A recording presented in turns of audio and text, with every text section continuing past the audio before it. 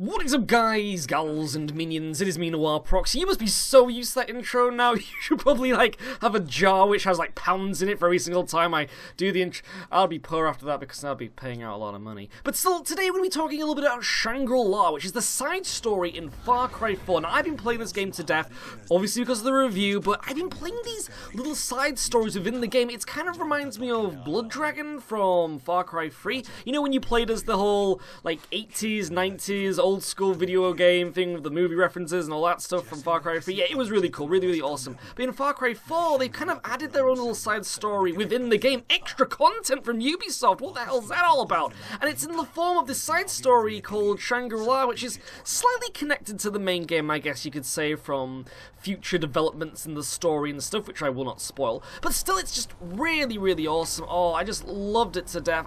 I played every single bit so far, but this has to be the main standout level. I think this is maybe the second level or the third level in the game, I'm not too sure, but still, this might look a little bit cheesy, going all Peter Pan flying around in petals of sexiness and stuff, but it was really, really awesome, really, really cool. So you may have noticed that the character gets a bow, which is, yep, Far Cry is all about the bow these days, though then again, Crysis did come out first with the whole bow thing, right, I think so, I'm not too sure. And you also get this really awesome white tiger as a pet too, which is just sexy.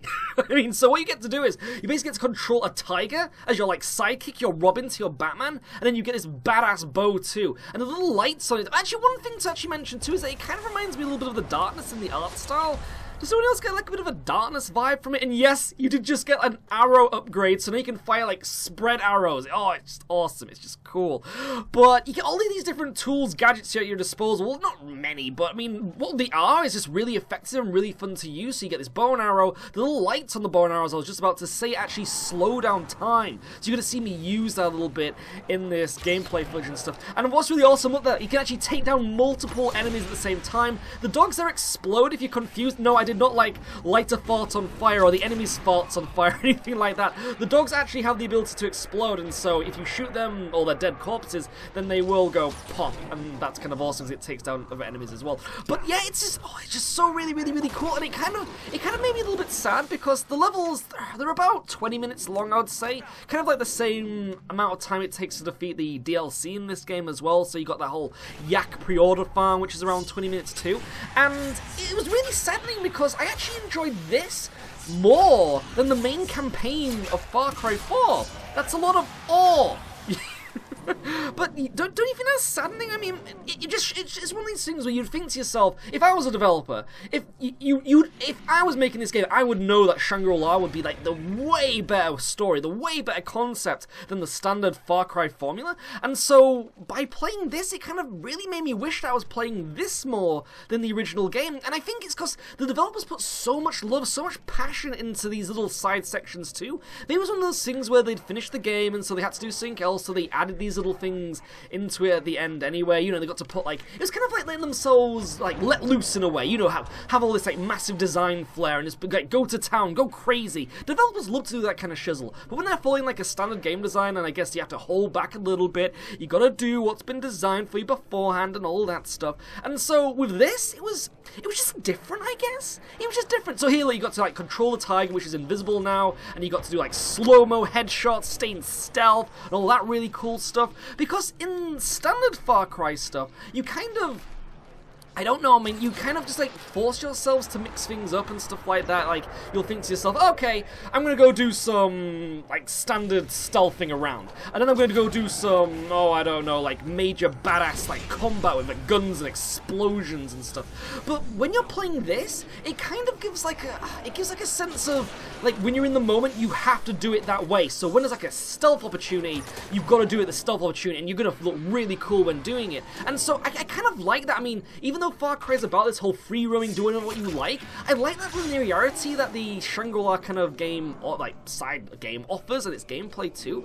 And so, I mean, minions, what do you think to that? Comment section below, would love to know. Also comment and tell me, what do you actually think to the look of Shangri-La? I think this is just, oh, it's just badass. It's just really pretty. I love how they kind of stick with the whole gold and the red. It's just so awesome. And another thing as well is that the music as well in Shangri-La sections are so good. So it's slightly creepy at the exact same time, it's got this like weird, like religious-y kind of holy awesomeness to it. I don't know, it just kind of really fits in the mood. They just did really, really well. And what's cool too is that it's not like your standard character fare either, like the character doesn't speak English. It's got this kind of whole, you know, of a language, like, I don't know, just like, I don't know, it's just awesome. It's just really, really cool. And I think I liked it because it was so out there and like so unlike anything we've played before. Like when you're playing like Far Cry, you're thinking modern guns and all that stuff. And then, I mean, the last thing I can think of that had like first-person shooter, bow and arrow, without like modern-day weaponry was Thief? I think it was like Thief or something.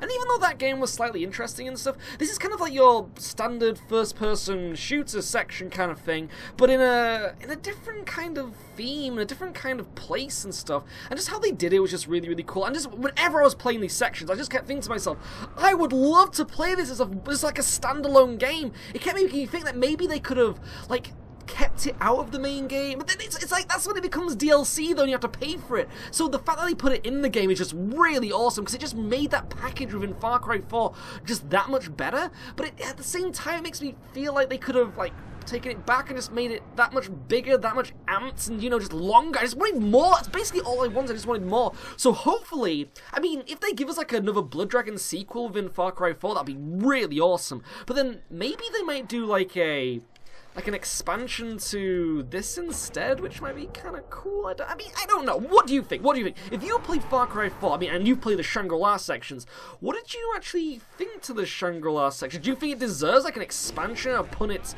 current, you know, expansion of the ordinary original Far Cry 4 story? Oh, it was just cool. It was just really, really cool. And I just wanted to show you this as well, because obviously a lot of people aren't really going to buy Far Cry 4. I know there's a lot of opinions going around about the whole Far Cry 4 is just like Far Cry 3, and stuff like that, and so a lot of people may just like stick with that and not realize that Shangri-La is within Far Cry 4.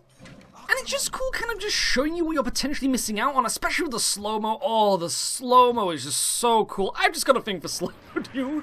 I don't know.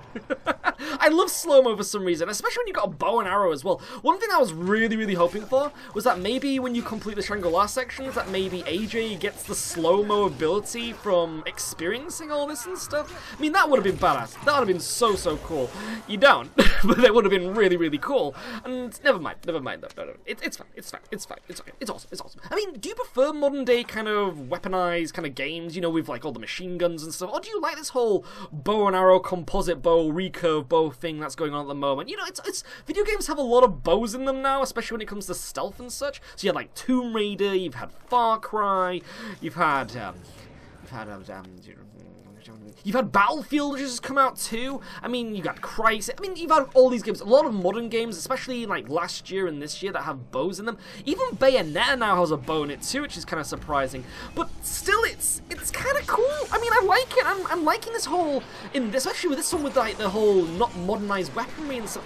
I think that's all it is. I think it's just this whole thing of like you're playing as like a tribes person, a monk more, I would say actually, a monk warrior I think he is, and just doing these trials, doing this completely different story, and what you end up doing during these missions is like freeing these bells of enlightenment from the evil demons that have invaded Shangri-La, which is really, really cool. And so I think because it was so out there and so edgy as well, like it was kind of mystical. It had a little bit of a magic element too. Like, you know how in Far Cry 3 there was kind of like a weird, I mean, it was more about drugs and stuff, right? And so this is more got a little bit more of like a fantasy feel to it. And it's just cool. I just really, really like it. I love the combat as well. It was just a bit more, you know, you didn't have to worry about all these different like skill trees and stuff. It was just your bow, you get upgrades, and you keep going. It was your traditional first-person shooter kind of thing, and obviously because it was a smaller thing, they didn't have to add too much to it, so they had all like the original Far Cry concept in it, and they just had little slight upgrades that you got to have especially for the Shangri-La sections, and I liked it. It was awesome. I was happy with it. It was really, really cool. I would actually, if they actually presented this as like a short standalone thing, I would probably actually buy this separately if I didn't get Far Cry 4. And if they do that, I highly, highly recommend that you get it. It's really fun. This alone is worth playing Far Cry 4 for, and Far Cry 4. And you know what? I don't regret saying that. I mean, you might think to yourself, wait, you'd actually pay £50 to play a 1-hour adventure or something like that? But that's not really the point, is it?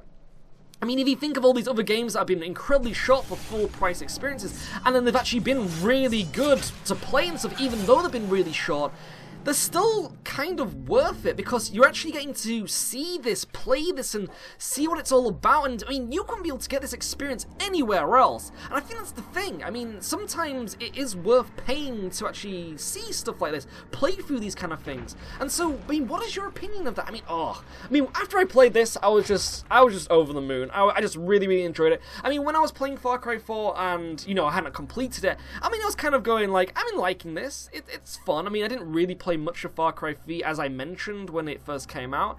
And so, I don't know, it was kind of like, it was just a different experience. Like, I always loved Blood Dragon way more than Far Cry 3, so as I said, I only played like the first hour or two of Far Cry, and I saw my friends play and stuff, and so I knew what it was all about and stuff, but then when Blood Dragon came out, I just loved how that went, and like, it was just a completely different direction, and so maybe because I knew that Far Cry 4 was going to have that kind of samey feel to it, and that this was like, completely, again, in another direction. I mean, even though it, again, has that first-person shooter mechanics and stuff, it was just a different theme, a different story, a different art style, a different look, and that's what I guess I really liked about it.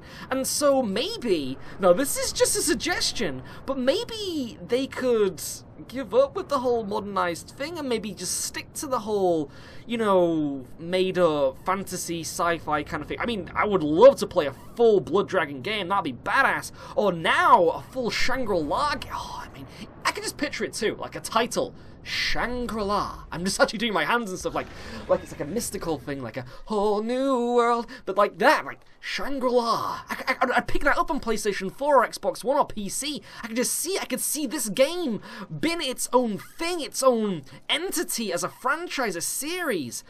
Don't you? I mean, what do you think?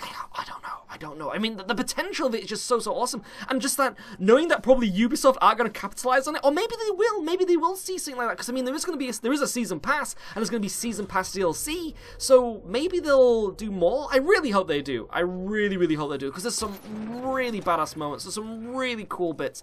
And so, if you haven't had a chance to play this, rent the game. Just rent it. I mean, don't think to yourself, oh, well, I don't want to play it. But, I mean, just rent it. Just give it a go. Borrow it off a friend or something. Skip through all the normal modernized rubbish that you don't like and just play this, because it is just really cool. Just especially how they designed in some of the tiger and the bow and the carrot, and just how it's just something completely different. It's just something completely different. And so, minions, it's been me, Noir Proxy, talking a little bit about Shangri-La, and it's just badass. It's just cool. I mean, look at... Okay, ignore the tiger chopping through me and stuff. Obviously, there's a few little glitches in Far Cry 4 and stuff, but still, it's still just really cool. I just love how, as well with, like, Far Cry 4 is all about this, like, dry paint thing in Karat and stuff, because that's, like, kind of all the stuff they do with their traditions and stuff, and how they just kind of put that in there so that when you defeat enemies, they kind of disappear in a puff of coloured blue paint powder. It's just so awesome. And I hope you like it. Oh, and the slow-mo, and that paint when it moves and you defeat enemies. Oh, and the bell thing, the point of save... Actually, wait, you don't. The thing that the main goal you're going for in the Shangri-La sections is this giant chain-down bell that has a mind of its own that you're trying to save. But then there's these weird spinning, rotating cylinders that you may have noticed me start spinning again, which is what continues you on for the next section. And I think it was just that kind of weird... What would you say? I mean, it kind of reminds me of like a ghost. Supernatural. It's kind of like got that supernatural feel to it. I just liked it. I just really liked the idea of it, of these like inanimate objects that aren't really inanimate. Like that one over there, look, that's losing its balance. You have to like make it continuously spin like a dreidel. It's like, I don't know, I just like that. I just like this thing where they weren't really talking to you, but you were doing it because it was part of his beliefs and he knew he had to do it. And stuff like that. It's just so weird. I mean, is it just because it's like a completely different thing? I think that's what it is. I so think that's what it is. Because it's kind of like with Tomb Raider as well. You know how like on the new Tomb Raider, well not the new Tomb Raider game coming up, but the, you know, the redone one that they did for PlayStation 3 and Xbox 360 and stuff. I mean, you know how even though she was on an island and it was all about like samurai warriors that were kind of like mutant stone men and stuff, I mean, you could still do it in that kind of setting as well. And I think I kind of want that.